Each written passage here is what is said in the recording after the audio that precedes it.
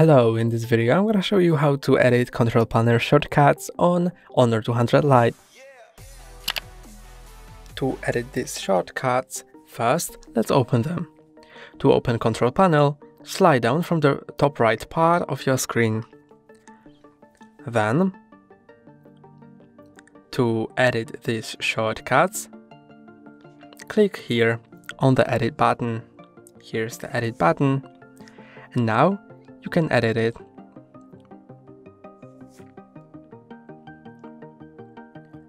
Here are the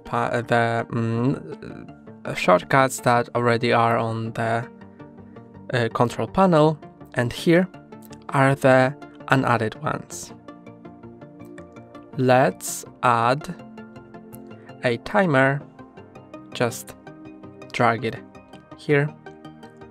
And let's also add recorder. But let's remove eye comfort. You can also rearrange the tiles by holding on them and putting them in a different place. After you're done, press on done. Now, here you can reveal all of those shortcuts and you can see that they have been changed. That's all for today. Don't forget to like and subscribe. See you next time.